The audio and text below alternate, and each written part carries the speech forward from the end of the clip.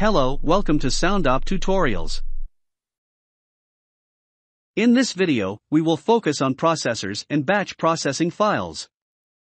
In the audio file editor, you can use processors to perform a series of predefined operations on audio files. And you can edit the processors in the processor panel.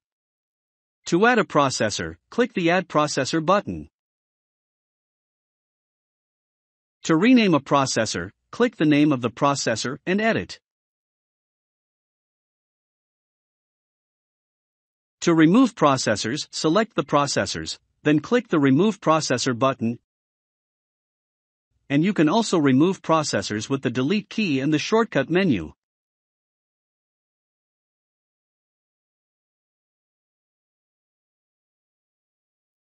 To add an action to a processor, click the Add Action button and select an operation in the menu.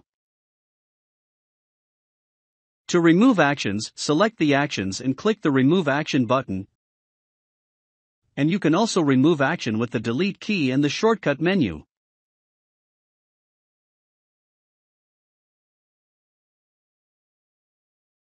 To edit an action, select the action and click the Edit Action button.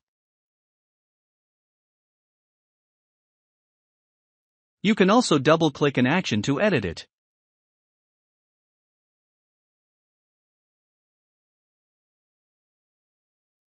An action can have a predefined range that the operation will apply. You can capture the current selection to the selected action.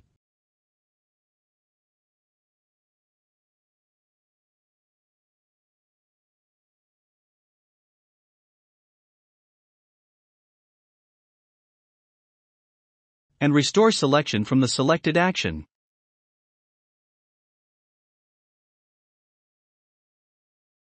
To change the order of actions, drag an action to change its position.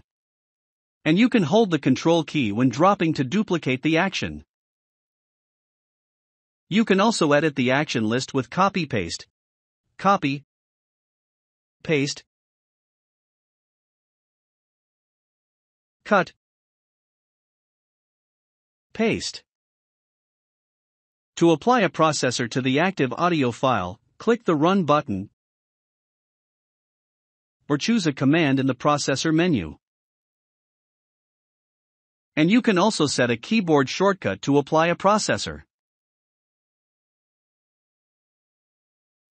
To apply processors to multiple audio files, you can create a batch processor and select a processor in the batch processor. To add files to the processing list, you can drag and drop files or click the Add Files button. To remove files from the processing list, click the Remove Files button or press the Delete key. And you can set the target format and target file name for processing. When you finish setting up, click the Run button to start processing.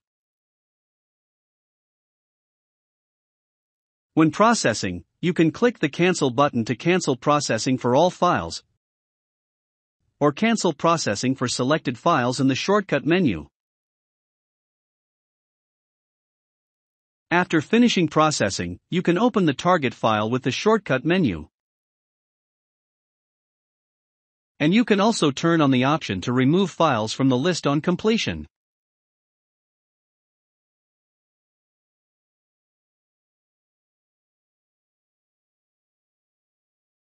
The keyboard shortcut for batch processing. Start processing.